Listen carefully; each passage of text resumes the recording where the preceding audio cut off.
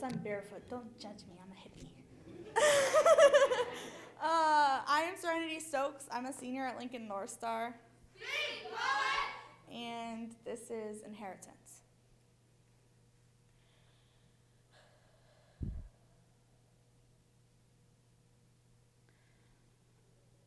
Sorrow is not relief when you find out your woman-beating drug abuser of a father died.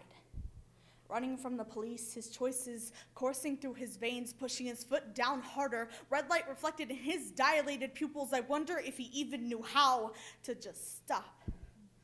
Sorrow is the loud crack, your heart's unsteady beats, the sound echoing in your ears. It has withstood the shock of being born, the pressure of living, the years of scraped knees and hurt feelings. It has had to endure the words of your stepfather, "Don't call me dad," bouncing off the walls of our hearts, leaving punctures and bruising on the surface.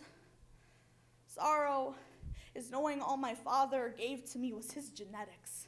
An X chromosome and a few strands of twisted DNA bent out of shape like his mind. My mother refers to him as the sperm donor, insisting the only good he brought to the world were the women soldiers I call my sisters and myself. His impact is hard to hide, like the bottles of antidepressants in the medicine cabinet and the lack of closure in her eyes. Sorrow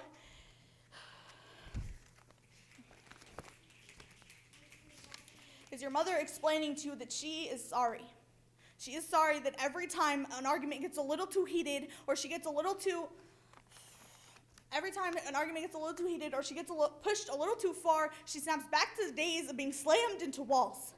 The days of throat-grabbing, bone-fracturing, spirit-breaking abuse. Sorrow is seeing your mother's eyes go cold as she enters a mentality of survival, mistaking her daughters for their father, seeing the image of him in the way my sister wraps her hair around her finger and places it in her mouth, the way his smirk spreads across my face. Sorrow is knowing your sister's emotional scars are because she chased her father out into the street at 3 years old, begging him to stay, begging him not to disappear again. Sorrow is when he got into the car and drove away without looking back. Sorrow is the fact that my sister bottles emotions now. No genie involved, the time of wishing long gone, just feelings being shoved down and hidden away. Sorrow is that she doesn't like to hug her little sisters. She throws things for attention, and human contact seems to bruise her. She feels it physically.